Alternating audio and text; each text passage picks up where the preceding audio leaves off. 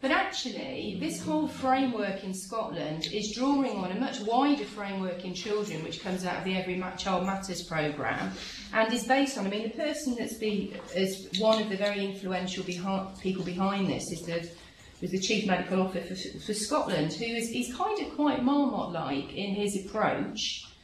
So he says, in terms of his justification for this approach, if we are to have the greatest chance of influencing the determinants of health and well-being, which all sounds very social, doesn't it, as if there's these big determinants, he then says we should focus efforts on actions to improve the quality of care for children and families. So you immediately move from what sounds like social determinants of health into the relationships within a family between the children and the parents.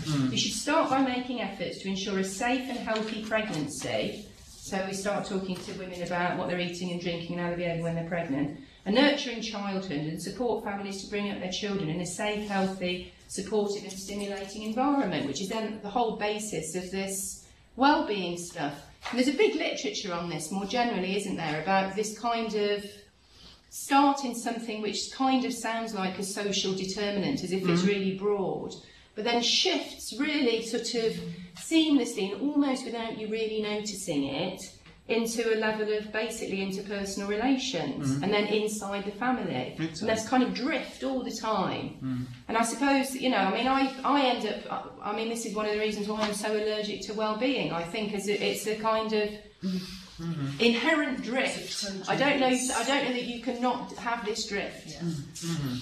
But yes. Question. So at the same time, you know, again, you know, child well-being is not my field, but I know that Sweden has invested heavily on this, and I know that Canada prides itself on doing far more than the US. And when you look at the data in the US for child poverty, it's a total disaster.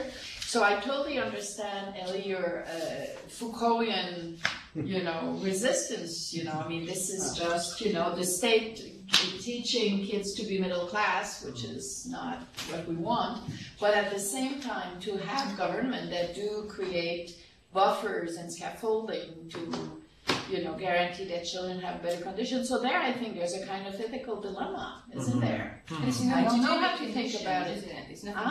This is nothing to do with conditions beyond, and unless you understand conditions as how parents are support. Yeah, you mean it's just disciplining? It's individualized. It's